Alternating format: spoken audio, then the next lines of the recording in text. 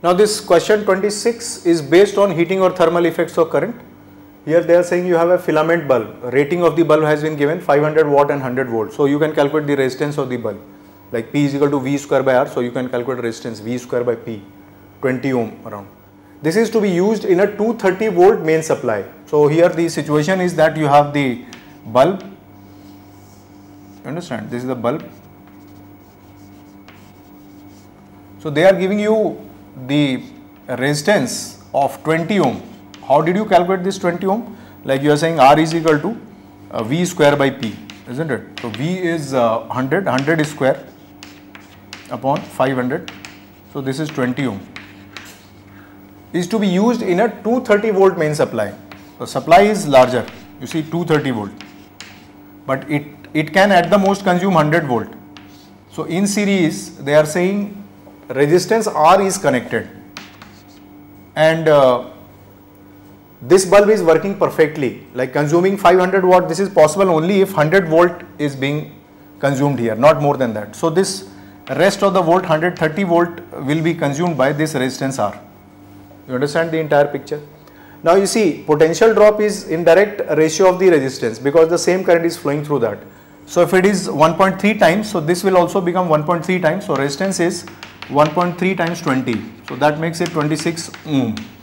So I will be looking for 26 ohm, that is option 3.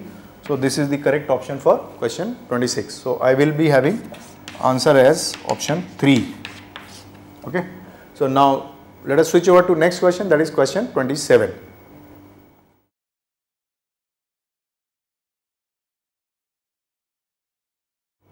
This question 27 is based on magnetic effects of current and very standard question. It says that a long wire carrying a steady current is bent into a circular loop of 1 turn. You are supposed to calculate the magnetic field at the center of the loop. You are using the standard formula here, mu naught Ni by 2R.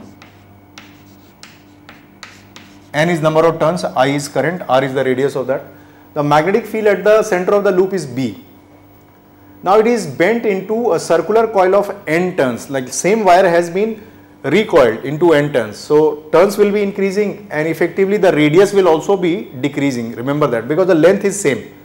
So if turns is becoming N times, the radius will become R by N. You understand? The magnetic field at the center of this coil will be, so new magnetic field. Here the turn was 1, in the first case turn was 1, and now in the second case the number of turns is N, and I am saying that the radius is also decreased. R by N will be the new radius. So it is N square mu naught I by 2R. So what is the magnetic field? This is N square B, N square times the original magnetic field. So I find the option 2 will be the appropriate option for this. I will be marking answer 2 for this. That is the answer to question 27. Now let us switch over to next question, that is question 28.